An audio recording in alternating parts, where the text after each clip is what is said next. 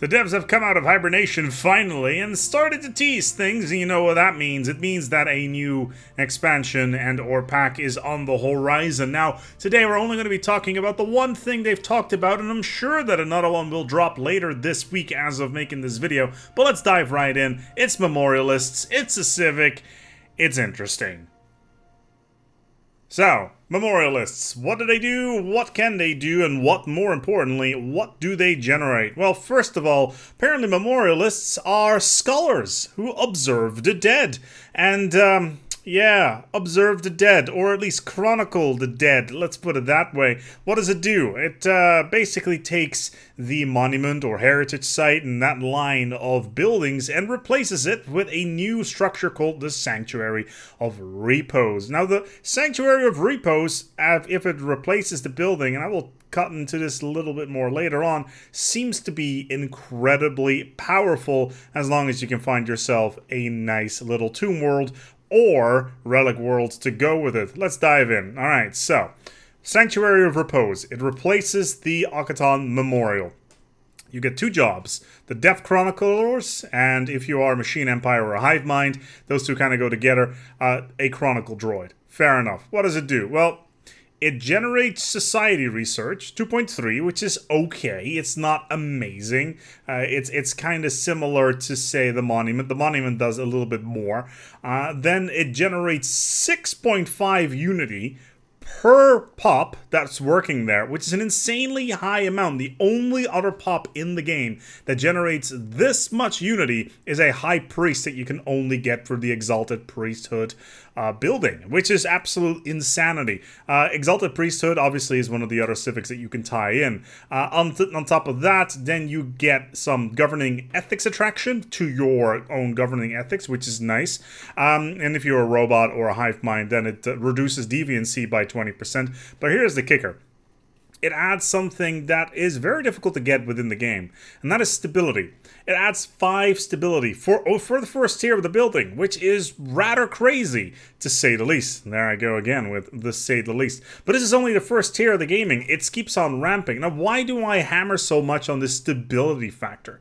Stability can only really be generated through a couple of things, and that has mostly to do with things like martial law being enacted, building a deep space black site, as well as a couple of other minor things. I believe there is another civic that does it as well, but I'll need to dive a little bit more deeper in that for the future. But having a building that adds even more stability than you would normally get is a really big deal.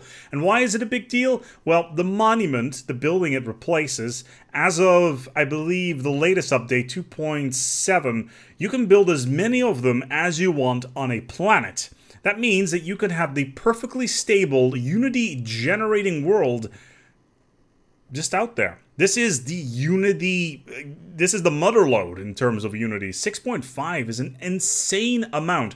Now, obviously, there's some costs behind that. Every Death Chronicler, they consume food. It's 2 per Chronicler. And consumer goods, for if you're the normal Empire, it's 2.5. And the Machine Empire and Hive Mind, they either use minerals or food. That means that the normal type of empires are really getting the bad end of the stick here, because consumer goods are so much more expensive than minerals or food. It's a tier 2 material. It's kind of rough for them to see consumer goods being attached with them for normal empires, but still, it pays off when it comes to the total Unity income that you can get with it. And on top of that, stability just means that you have more resource generation overall, which is absolutely amazing. But that's not all. You have another tier. It's the Pillar of Quietus, which adds 4 of these Death Chroniclers, and then finally the Galactic Memorial, which has a total of 6 of them. And just to put this final one into perspective here, a maxed out building will generate 40 Unity, or it generates 39, but 40 Unity for a maxed out building, and the upkeep cost for that is a little bit of gas, which is interesting considering the Monument building that it replaced uses crystal for the upgraded variants, and it's just absolutely insane. Sure, your gas economy is going to have some problems there because you're going to be using a lot of gas on your research buildings, but this particular Civic seems to be catered towards just diving into the tradition tree and just absolutely just ripping through it. Now, there is a couple of caveats here that we need to take a look at. Now, for those of you who have played with Apocalypse as well as the joys of Synthetic Dawn, you will know that there is a special bombardment stance, which is called Apocalyptic Bombardment, which is attached to Fanatic Purifiers and the Determined Exterminators.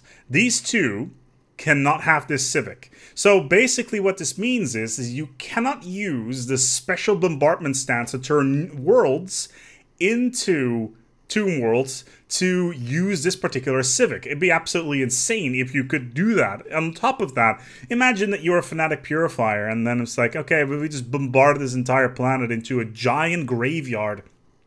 Let's move on towards the next world because there's more Xenos to purge, but let's send a couple of our guys, some of the more meeker fellows, just to mull about the lives and think about them, about the lives of the people that used to live here so that we can learn something and add something to our culture. It doesn't make sense from a narrative point of view, and also it would be highly overpowered because you would just generate insane amounts of unity just by being a Fanatic Purifier or Determined Exterminator. On top of that, Assimilators can't have them, Devouring Swarm can't have them, so basically anything that is really focused on destroying other empires cannot run this Civic, which makes sense. You know, you want to think about the dead, you want to see what their lives were like, but that kind of makes things rather curious.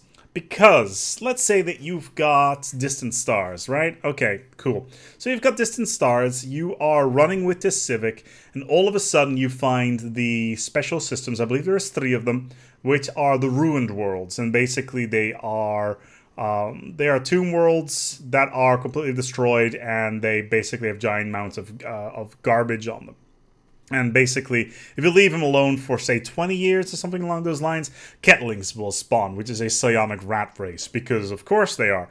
But still, if you find those systems and you have this Civic, screw everything else, we're going on an adventure and heading out there. And that is a very interesting perspective. It kind of synergizes with the existing expansion model, which is really, really cool, I feel. On top of that, obviously it also sinks into the joys of Relic Worlds, but whether or not it actually means that you can still have these buildings once you turn a Relic World back into an Ecumenopolis is the question. How will that transfer even work? Are the dead bodies still underneath the pavements of the entire planet? Maybe they are there, but still, it just makes things really, really interesting. I'm really curious on how this is going to play out. On top of that, let's say that you are just a random species and you're up against a Determined Exterminator, and you can easily destroy this Determined Exterminator, no problem whatsoever. Do you let them bomb your worlds into submission? Turn them into Tomb Worlds? Maybe. Could be an option. If you're playing multiplayer, it could be even more insane. On top of that, there is the issue with the religious pups. Religious pups usually don't like to live on Tomb Worlds. However, if you start on a Tomb World as a religious pup, you don't have that malice. So from what my point of view is, the perfect build for using this particular setup would be a Tomb World start, having the Tomb World modifier, being able to live on them, as well as this particular Civic. It seems really powerful, and it does have a bunch of interesting potential playthrough mechanics in there. But the real question is, do these buildings work in the same way as the monument does? And that is, can you build as many of them on that planet as you want? Because if that is the case, oh boy, imagine having an entire planet filled with the most insane Unity production that you can imagine. It blows my mind. It seems to be too good to be true. Now, obviously, final numbers aren't final. That's just how it works. But still, I'm sure that we're going to be seeing more stuff that ties into this in the very near future. The developers have teased a origin in the past as well, so maybe this will tie into that, so we will see. But hey, a new expansion potentially on the horizon, or this could just be a free update, say for, I don't know, Christmas or something like that. Who knows what's going on there. Anyway, we're going to wrap this one up here. If you have any feedback on this particular Civic and you're just like, man, this could be really, really cool, I've got a spreadsheet. We'll put a picture for it on screen so that you can just take a look at it, just to run the numbers and see if you agree or not. But yeah, give me some feedback on this one, because it seems so powerful if played right, and the RNGesus rolls the dice in your favor. Anyway, thank you so much for watching. I want to thank my patrons for making this video possible, and let's hope that more stuff will come up in future dev diaries for Stellaris, because it's been a rut. It's been a rut indeed. Anyway, thank you so much for watching, and until next time, take good care of yourselves, and as always, memorialize the dead.